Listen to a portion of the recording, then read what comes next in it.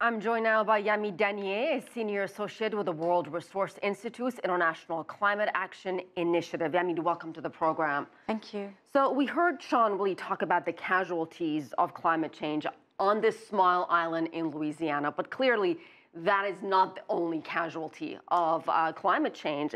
Talk to us about how rising seas, coastal erosion could really affect so many places around the world, and where is the biggest risk in your opinion? Well, the Louisiana case is definitely not the only one. You can see this in Kiribati, in the Pacific Islands. You already have Kiribati buying some lands from the government of Fiji to already plan for the relocation of the people. You also have in Alaska the community that is affected by the warming permafrost. They also are planning their relocation and trying to seek funding for the move. You know, we just had the climate change conference a few days in Bonn a few days ago. And there was a launch of an insurance initiative and a global partnership that also aims at trying to provide communities with some means to insure themselves, you know, to cope, to anticipate and deal with those loss and damages. But yeah, I mean, who would pay for that? I mean, I think the big question is the funding here. This is a very sensitive issue because when you talk about compensations, this is really very sensitive. But I think we need to think about solidarity, and now there's a coalition of the G7, but also the G20 around this insurance initiative to try to really come together and help mobilize funding to help the most vulnerable communities.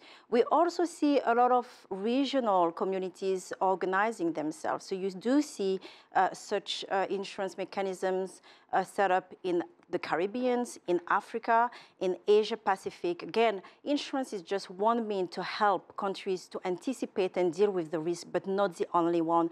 You have also effects on agriculture and the way countries and populations have to shift even their production. So it's a bigger issue. So what would you say was your biggest takeaway from COP23 in Bonn?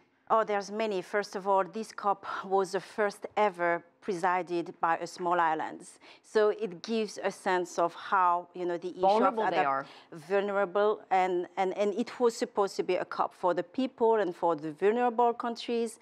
And I think they did that job. You know, there was the first ever platform on indigenous people. There was also a program for gender. But I think there's two particular issues that needs to be looked at, because the next COP in COP24 in Poland is supposed to deliver, you know, what countries agreed back in Paris. First of all, Paris established what we need to do in order to maintain the world under 1.5 or 2 degrees Celsius. But we don't know yet how. We need to agree how and make this how as equitable as possible for everybody. And this is the set of rules to engage everybody on the same boat is yet to be defined, and we needed to see some incremental steps, progress there, and we did. And also next year there's supposed to be a dialogue with resulting in ministers looking themselves into the eyes, saying, yes, we're going to do better. By 2020, we're going to come back with a collective package of enhanced actions. And I think we did deliver a process that is supposed to be more solution-driven than what we've seen before. All right, we'll have to leave it there. Yamide Dagnet, thank you so much. You're welcome.